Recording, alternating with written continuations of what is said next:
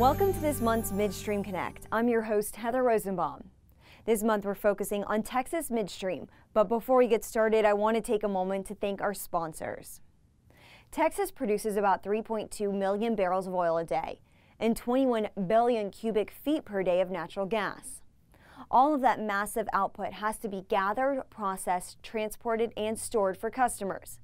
Fortunately, Texas has a midstream infrastructure in place that is second to none, and it leads to opportunities. So where are those opportunities? Clearly, the Permian has been the bright spot for unconventional activity. But the state also has its share of challenges. Other Texas shale plays have suffered in comparison to the Permian due to the commodity price slump. Drilling in the Eagle Ford, East Texas, and elsewhere has dropped. Centurion Midstream Group's CEO, Tom Ramsey, talks about opportunities for midstream companies and what's next. Let's listen in. I think there's benefits of both depending on where your asset base is. So in the Eagle Ford, there's a lot of infrastructure to absorb the production. With the decline we've seen, they're actually even short some barrels versus what they were consuming in the refineries as well as shipping to Houston in the past 2 years. So with that decline, price of crude have accelerated and production is lower. So there is kind of a shortage of barrels in that region. The advantage in the Delaware Basin, specifically of the Permian, is really there is no logical outlet ultimately for a lighter crude for the condensate that we're focused on. Today, a lot of it gets blended into the Midland streams.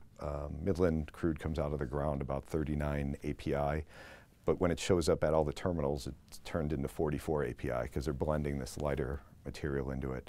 That blend wall has been consistently hit where people are up against that 44 and can't put any more lighter crude into it. So I think the advantage to the Delaware, it not only has more advantageous returns on drilling, but also it needs a different outlet, whereas the Eagle Ford, in decline, but already has solved kind of the outlet issue.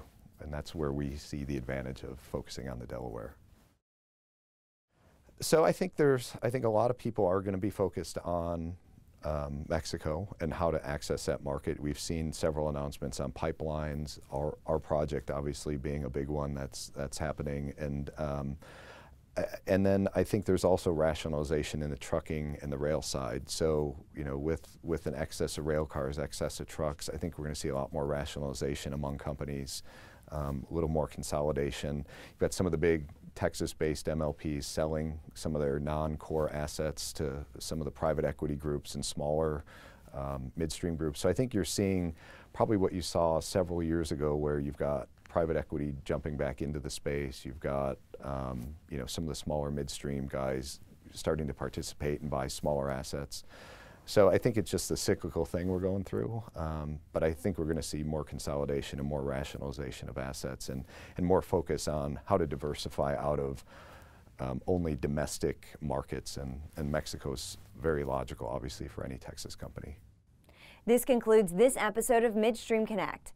We want to thank you, our viewers, and our sponsors for making this segment possible. Until next time, let's stay connected. To stay up to date on the most recent Hart Energy videos, subscribe to our YouTube channel by clicking here.